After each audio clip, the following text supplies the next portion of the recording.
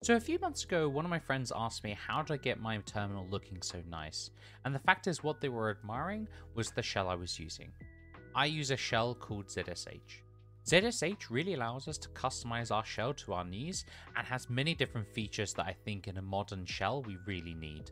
It allows us to replace our existing shell, which could be Bash in our case. It has a rich ecosystem of themes and plugins that really make things a lot better, and it also gives us abilities to have these stored in Dotfiles. Now all that said, let's install ZSH and get it all configured.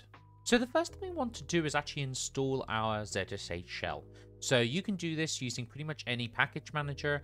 Here I've actually only just put 3 examples using a Debian-based system, an Arch-based system, or macOS as well using Brew. So on this Debian-based distro, all we need to run is a sudo apt install ZSH. Now of course you want to make sure that your package manager is up to date, but once you've installed it, you'll have it available. So the next thing we want to do is actually install a tool called Oh My ZSH. This actually will help us manage and maintain all of the configuration files that we have, and it's actually a great utility that you can find on GitHub. So to get Oh My ZSH installed onto your machine, all you need to do is download the install.sh file from their GitHub repository. In this case, I'm just using a curl command, and then I'm using an sh-c command to then run it as a bash script. And what this is doing is downloading this install script and running it. It's then doing a couple of things behind the scenes. The main thing that you'll see at the top here is it's cloning the Oh My ZSH repository, and it's actually cloning it into our home directory. And then what you'll find is we're actually just straight on executing ZSH. And you can see this by if you echo $shell, this will actually show you exactly what is the shell that you're currently in. And in our case, it's a ZSH. What you'll also find is actually there's another file installed in your home directory called zshrc.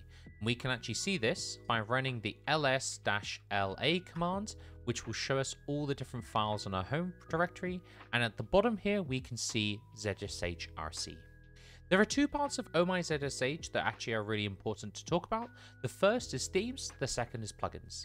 Both of these are actually configured in our ZSHRC file. So if we do a quick NeoVim or Nano or whatever you want to use, and you look at inside this ZSHRC file, you'll see a bunch of different settings, and actually this looks very much like a bash script. In the first few lines of this file, we can actually see where Oh My ZSH installation is being set and used. I would just leave this as it is. And then we can see just slightly further down from here, we can actually see the theme that is being used, which is Robbie Russell.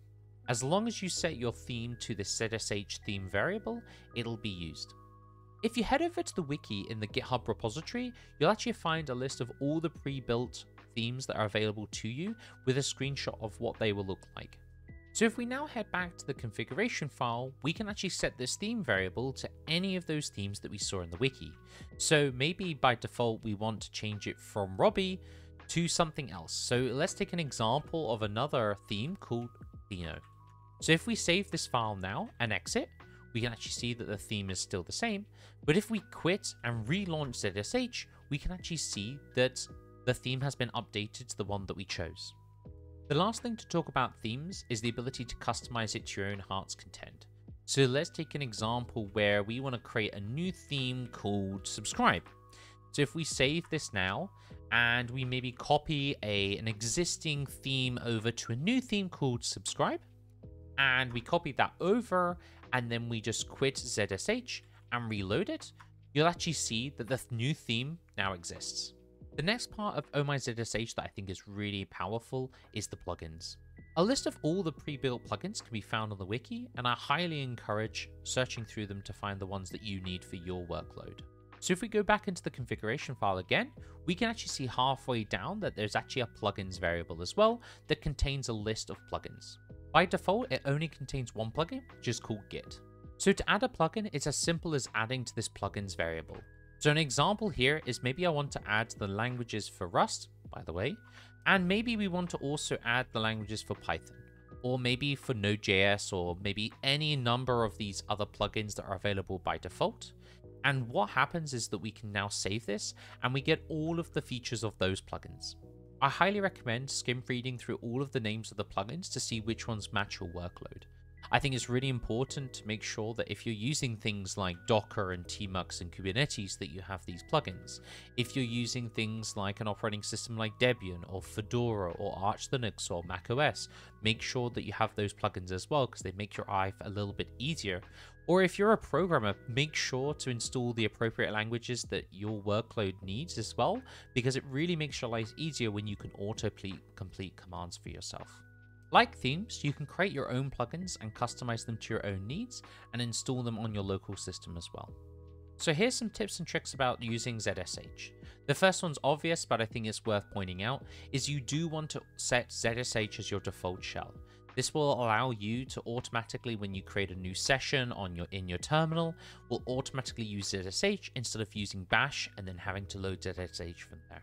So the second tip I highly recommend is to use Dotfiles. If you see my previous video, I explain how I manage and maintain all of my Dotfiles inside a Git repository, and I highly recommend using this.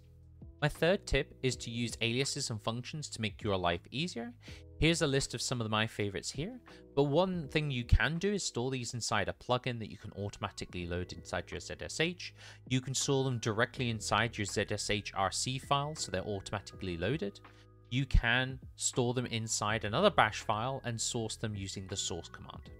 So the next trick I highly recommend is to actually take a look at the ZSH users organization on GitHub. You can actually take a look at some of these amazing plugins that have been built. One of them is auto suggestions. This allows us to actually suggest what will be finishing our command. So if you have already typed in ls, maybe it'll automatically suggest that you type in -la. Or it could be a suggestion where you're writing a command that's quite complex and you write it every time. It'll auto suggest an autocomplete for you. And then the second one is about syntax highlighting as well. So if you want to add syntax highlighting in things like your in particular strings or for certain commands, it'll automatically add those as well. So as my last tip I'll leave you with, I highly recommend installing and using a tool called Neofetch.